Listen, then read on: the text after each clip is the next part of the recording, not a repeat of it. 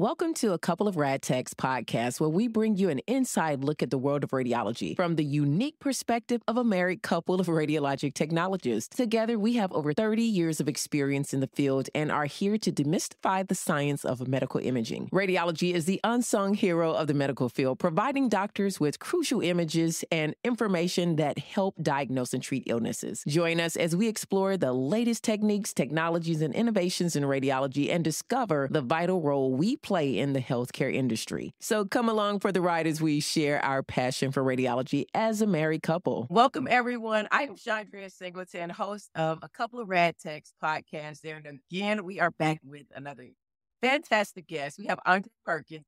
He's going to tell you more about who he is, what it is that he does in the radiology field. And we're going to be talking about three main points here. We're going to talk today about how he thought he had an age learning disability and how he transformed that. And now he has a bachelor's degree and working on his PhD. So that's going to be a fantastic conversation. So get ready for that. We're also going to talk and touch on leadership and how it looks in the radiology field. So important because so many people wonder, how can I move into leadership roles? What should I be doing? What does that look like in radiology? Well, he is a lead tech.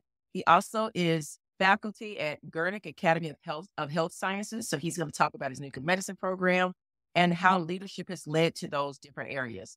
And also number three, we're going to talk about how to be marketable in the radiology field. That is so important. And I cannot wait to get this conversation started. So thank you, Andre, for joining us and welcome. Glad to be here, Ms. Chandria. I'm so glad to be here. I was really excited when you sent the invitation. Oh, we are happy to have you. But I want them to hear from you. Tell us who you are, how you got into radiology, that kind of stuff. My name is Andre Perkins. I'm actually from South Carolina. How I got into radiology. I was in the Army for 10 years. And I was telling Chandria earlier, it's crazy how I stumbled into radiology. It took me 3 times to get into the Army. Out of high school, I didn't know what I wanted to do. I knew I wasn't prepared for college. I was that typical slacker in high school, class clown. Don't judge me. So when I went the first time to join the Army, they asked you, hey, has anybody done drugs? I knew I hadn't done drugs, but my friends all were pot smokers. As well, my friends are pot smokers. Right. Well, no, you probably smoke pot, so you need to get a drug test. Like, okay, whatever. A week later, I come back and I had a speeding ticket. And they asked, well, who has speeding tickets? Anything pending? Do I have a speeding ticket? I had to come back again once I got the speeding ticket taken care of. So the third time I finally I made it through all the checklists. So the guy sat me down and he said, hey, what do you want to do? And I said, well, I don't know. Give me anything. And the guy looked at me, looked at his paper, looked at me again. He said, I have the perfect job for you. And I was like, oh, what is it? He's like, radiology. Radiology? What is radiology? Okay, I'll take it. Right. This is me at 18. I get back to the recruiting station and the guys are like, what did you get? I'm like, man, I got radiology. I don't know what that is. And everyone was so amazed. I was like, radiology, wow. We have never got anyone that had radiology. I didn't realize what I had until I got to school. When I got to school, I was like, oh, we must really have something here. I'm 18 years old. I'm in San Antonio, Texas, and I have money in my pocket. No one to tell me what to do. I went crazy. We at school, partied a little bit here, partied a little bit there, to the point where I actually almost failed out of radiology. I remember week 6, one of the counselors brought me to a few of my friends in and said, hey, look, you guys need to take another job because you're not going to make it. And that's a rude awakening because they're like, wait a minute, I came all this far and you know, your parents, I can't go home and tell my parents I failed. We kicked out of the Army. So needless to say, we struggled. We went through and we pushed to the end. I don't even think I passed, but they really wanted to get us out of there. So they're like, man, get this guy out of here. In the class of 40, I think I graduated 39. And the only person that graduated he graduated 40 was my friend that was in the same room with me who were partying together. When I realized what I had, I was like, oh, this is really something here. I'm glad I didn't give up. I'm glad I didn't party too much longer. What made you realize that you had, what was it? When I got to my first duty station and everyone kept saying, what are you working at? I was like, radiology. Oh man, you know, radiology? Yeah, okay. And all my leaders were all working their off time. They were all working at civilian hospitals and making crazy money. And I was like, well, man, we really do have something here. When I got the opportunity to make that money again, with them, status went to the stratosphere. That's when I really kind of changed my mindset. You're 19, 20 years old and you're making more money than ever seen in your life. When you've been in this field, like you've been in this field for 20 years. I've been right there with you. I'm at, I think, at 21 years, but same time frame. And I remember when I started radiology school, most of the technologists that I learned from, they were amazing. And most of them were military radiology technologists. Mm. Most of them were military. And when I tell you their skills were impeccable, I mean, just their way of teaching was amazing. And there was a difference for me, especially technically when it came to the military folks who went to radiology through military. So that's really interesting that that's your background. Now tell me, what was the age learning disability and how did you overcome? I think, well, I say the age learning disability that I thought I had was when I went back to, because I struggled initially through radiology. So when I got accepted to nuclear medicine, I was like panicking because I'm like, man, everyone when you hear nuclear medicine, you think, oh man, that school is challenging, that school is this. Oh my God, oh my God. And becoming a little older, thinking, man, well, I struggled through radiology. It's no way in the world I'm gonna pass nuclear medicine. Wasn't until somebody told me, and then let's rewind. I was learning CT. I struggled learning CT. I really, really struggled. Probably had a bad teacher, but it was all in my head.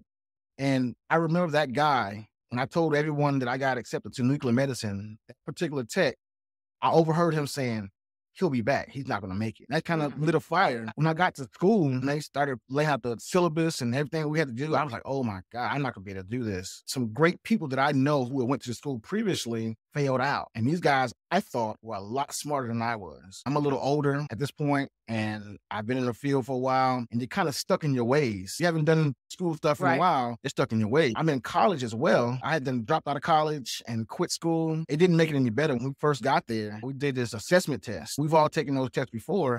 It was math, chemistry, and physics. They wanted to see where you were at. Right. I'm like, man, this stuff looks familiar, but I don't know what this is. I went through the test and I'm thinking, all right, you know what? I know more than I thought I did. So after the test, we're all in the hallway. You know, you take a test and you get your friends. Hey, what'd you get for number one? I got C. Well, I got B. This guy says, well, no, I got, I'm like, oh, that panic factor starts to come in. You're like, oh man. Right. So we get the test back and I remember specifically, it says 5%. I'm thinking, okay, well, I only got 5% wrong. I looked at it again. He came by, he said, no. He said, no, Andre, you only got like 5% of them right. He said, that is a pretty low score. You had probably one of the lowest scores we've ever seen. That fear factor now goes to 100 and you're like, oh my God, I really can't do this. And I actually tried on that test and not only a 5%, it wasn't until midway through the course, I had an instructor. He spoke into my life. He gave me life-changing words. When I received those words, it made me change my thought process. It made me change my mind. It doesn't matter what people say about you or what kind of box they put you in.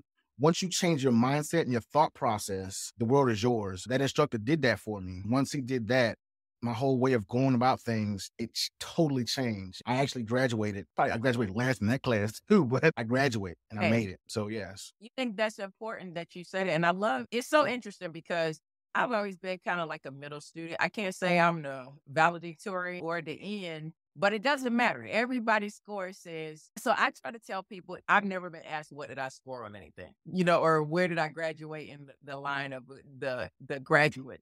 Because at the end, when we all take our register, it says PASS. And that's all, that's all that matters. And when we get that diploma and nobody cares. I got a job, I passed. I worked as hard as everybody else. And I think, really other technologists and other people thinking about going into any kind of health field, especially in any field, because working period it can be very competitive. School can be very competitive. That never goes away. I still work in the field for 20 years and you get the competitiveness that I call it pettiness from people. And it can be demeaning to your spirit. And I think it can be very demeaning. I'm not a strong physics person when it comes to MR or radiation biology when it came to X-ray. I know how to take care of patients. I know how to get quality imaging. I've never, ever, had any problems with any of my imaging. And I think that's because, like you said, you had a teacher that was speaking to you in a way that was supportive and it brought you up. So it's amazing how the power of words and that kind of transforms over to what we're talking about with leadership. What does leadership look like in radiology? In your opinion, how does we'll take just first, we're going to talk about students. Look at how do you create a lifestyle now that will catapult you into leadership? What are the things that students should do now in radiology? And then techs who have been in the field for a while that want to transition over into leadership. How do you do that? Tell us, in your opinion, what does leadership look like in radiology? Over the years, I've had great leadership. I've had good leadership, I have great leadership, and then I've had some not so good leadership. But the one thing I would say to any new technologist in any field of radiology who wants to move up into leadership, I would say find a good mentor who is willing to show you the ropes, show you the things that you need to do to get ahead. Find that person who is in the position that you want to be in. And you can't reinvent the wheel. Ask them to teach you. Have a willingness and a want to know how to learn. I always say school. You can't go wrong with school. I had to learn that the hard way. My professional mentor, I remember specifically one time my mentor came to me and said, "Hey, are you still in school?" I kind of smiled like, "Well, nah, I dropped out because of whatever it was." And she looked at me square in the face. She was like, "You messed up." And once again, it was one of those, that day I re-enrolled. But again, schooling, find a good mentor, get education under your belt, because education is going to set you apart from the next technologist. Be willing to put in the work. Do the things that no one else is willing to do. I told my students the other day, you are always interviewing. And the student, that technologist, you are always in an interview. People are always watching. Those who you think not watching, they are the ones who are watching you. And when it comes time for that promotion or that award, whatever it is, your work ethic and who you are as a person is going to speak for you. And those people that you think aren't watching you, they're going to speak up for you. When you interview for that next position, those people are going to be in your corner. Hey, you know what? I know Andre. I've seen his work ethic. I've seen how he is with patients. I've seen how he interacts with his colleagues. You know what? I think he will be good for leadership. I saw how he took initiative. I saw how he solved this problem. I saw how he diffused the situation, or he escalated the situation. This person, he or she will be a great fit for our leadership position. So definitely find a mentor, education, and take initiative. You hit the nail on the head with everything you just said. That is going to be a snippet and a clip in my podcast. That, to me, sums up what leadership is. You are always in that. That's so true. People are always watching, even those things that are just regular, everyday things. Oh my goodness, that was excellent. Marketability in radiology. I got my opinion, but I want to know yours. When I have young X-ray techs come over to watch nuclear medicine, the first thing I tell them is make sure you get your X-ray registry, and make sure you get a secondary registry, whether it's X-ray and CT, X-ray and MR, X-ray and whatever. Get a second modality under your belt so that you're more marketable. On top of that, education, because a lot of technology, unfortunately, in our field, most places are not a 4-year bachelor's degree in nuclear medicine or radiology. You as that tech with X-ray, CT, and a bachelor's, number one, you can command kind of top dollar. Number two, it sets you apart from the next person. So definitely get an education and definitely a secondary modality. And matter of fact, because some of our techs don't get to that next level of education, when it comes time for leadership, because most places are asking for a bachelor's when you go into leadership. And it's actually a bachelor's or a master's preferred. So now that you have the education under your belt and you have dual or triple modality, you're definitely easy to step into leadership. Yeah, I agree. And especially when you have no experience. You know, the years of experience count, getting that experience under your belt as well. I'm wholeheartedly there with you. I always preach need at least minimum 2 modalities. And depending on what you want to go for, keep going for that education. Some people say, well, I already have a bachelor's. Well, then go for the next one. And if you already got that one, go for some I know like people who are in director's positions, there are certain certifications that you can go get. Maybe another degree wouldn't help because you already have a master's or a PhD or whatever.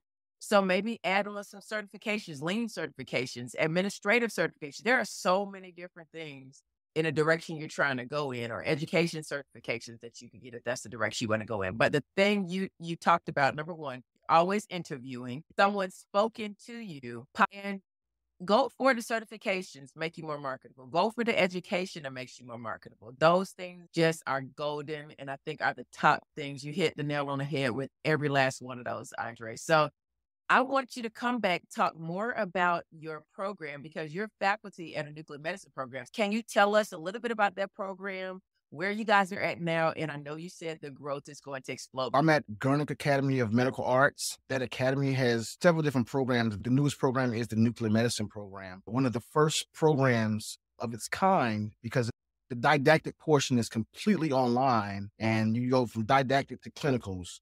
Most nuclear medicine programs, you're doing didactic and clinicals at the same time. This program, you're breaking it down, didactic first into clinicals. The only other program that I know that is like that is a program that I graduated from, is the military's program. The educational director there who created the program, she was a veteran and a graduate of the Naval School of Health Science, where this program originated from. It's growing now. Right now it's just in California. However, the next state will be Nevada. Aren't any nuclear medicine programs there in Nevada. Will be the first and only there. Next is Florida, Georgia, North Carolina, and New York. We are trying to expand the program where everyone who wants access to be a nuclear medicine technologist has that access from the comforts of their home. The program is not a pushover program. It's very intense. It's very challenging. We're ready for you when it comes. Very excited. Well, thank you so much, Andre. This has been a really good conversation. I appreciate your time coming onto the podcast, and I hope it will not be your last time with us. Thank you for certainly inviting me. And that's a wrap for this episode of A Couple of Rad Techs podcast. We hope you enjoyed our discussion of the fascinating world of radiology and learned something new about the role we play in the healthcare industry. If you have any questions or topics that you'd love for us to cover, feel free to reach out and let us know what they are. And you guys, please, if you enjoyed this podcast or any of the other episodes, we want to hear what you thought. Leave us a review. Mama's got to pay her bills. It helps. And until next time, stay tuned for more insightful and informative episodes of A Couple of Rad Techs podcast.